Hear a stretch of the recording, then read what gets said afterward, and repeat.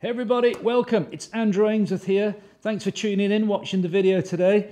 I've got the new Ping i525 iron to hit, review and tell you all about. Stay tuned.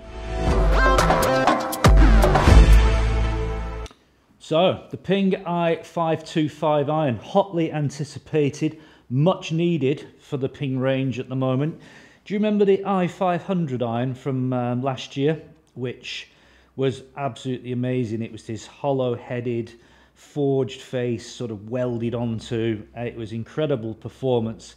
This is the next generation, really, of the i500 range. Very, very similar in design, but there are some features which I just want to talk to you a little bit about.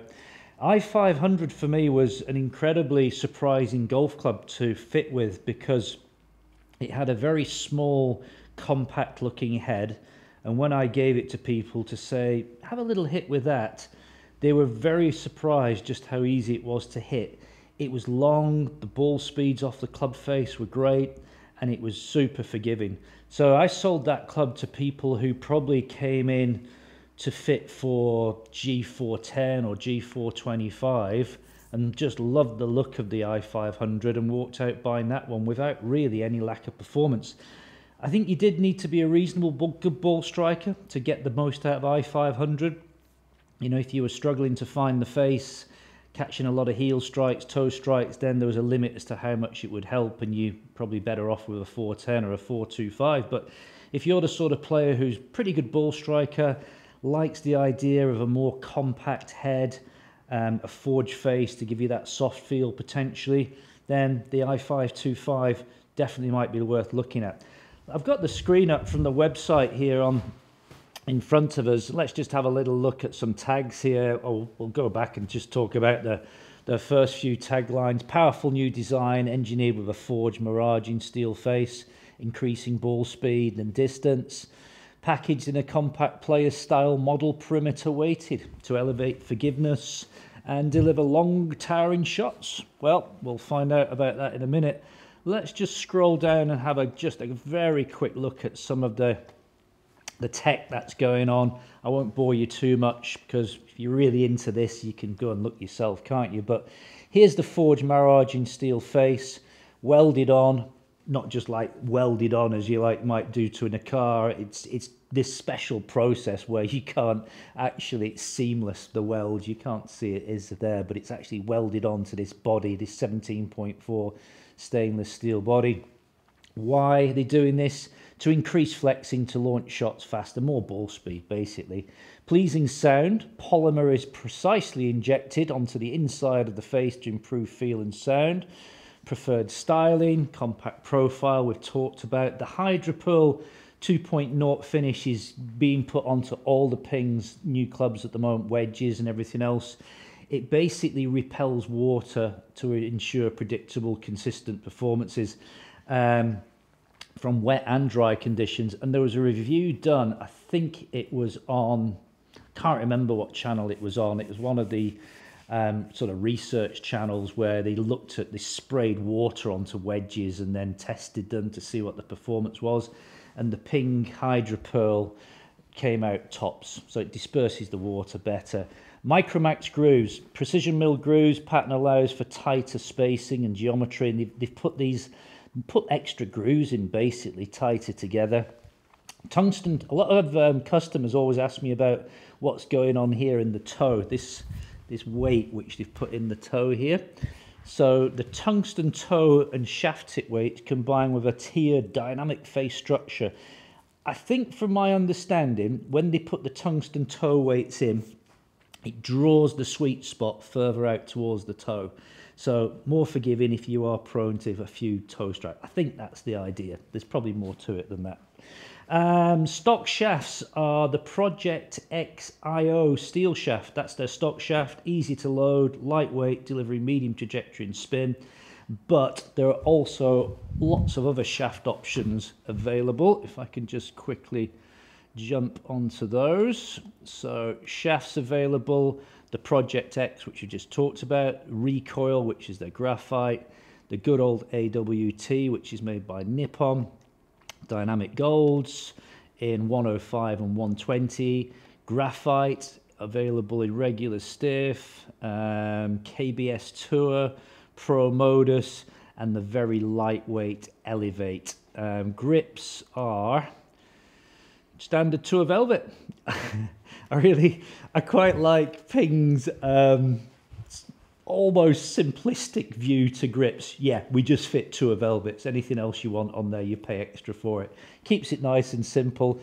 6 different grip sizes. They will offer a velvet cord as well, but certainly over here in the UK there's an upcharge if you want the Tour Velvet cord fitted. So a lot of people say, what grips can I have on there? You know, can I have multi-compounds or MCC +4s? And I'm like, well, no, really, it's just the Tour Velvet. And if you want an upgrade, you're going to have to pay for it. So keeps life simple, doesn't it? I think there's almost too many choices in grips sometimes. So we're going to hit this i525 forged. I've got a 7-iron here. I've got a red dot. I have fitted into this the KBS shaft because I quite like that. And I don't have the i10 at the moment. I've only got it in a 5.5. And ideally I'd need a 6.0 in that. So that's why I've chosen this shaft, standard length. Let's get onto the simulator and hit some shots, see how it feels, see how it performs.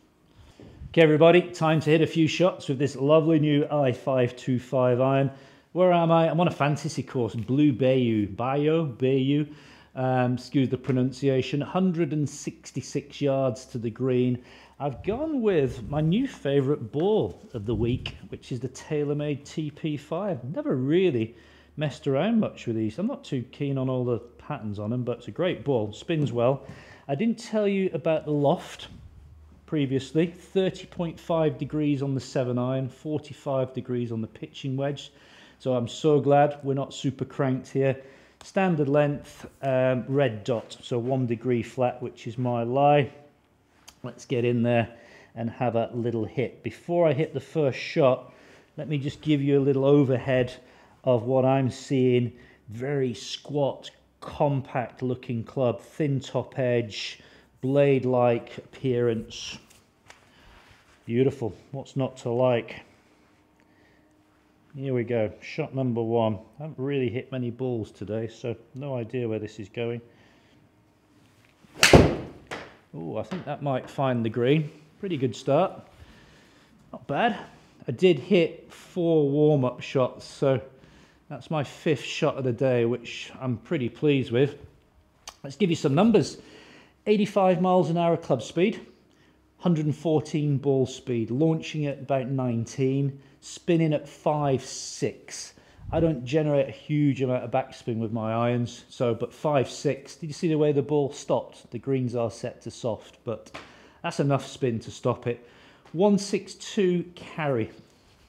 That'll do me for a 7-iron. Absolutely great. Feel. Now we come back. Here's the debate. Let's have a good debate about this. Forged head against non-forged, cast stainless steel. What's the advantage of a forged head? Is it just feel? Is it just that it feels softer coming off the club face? Or do you think there's any other advantage to making a club a forged face? Remember, this is not a completely forged head, just a bit you're hitting it with. Post your comments down below. Forged or cast, does it make any difference? Let's hit another one. Might go a fraction left, but strike was good. Put a little bit more on that one, it felt like. Is it a bit faster? Yeah, I went to 88 miles an hour, but the ball speed stayed the same. Remember, the ball speed can sort of control by your strike location, you know, if you really middle one of these, but there's not much in it there, is there? 114 miles an hour ball speed, slightly lower launch, spinning at 5.6 again, 161 yards of carry, finished 18 feet away from the flag, so happy days. Just in 3-putt range for me, that one. Let's go again.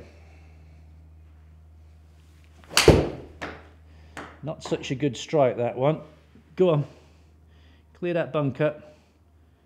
Oh, gone fishing.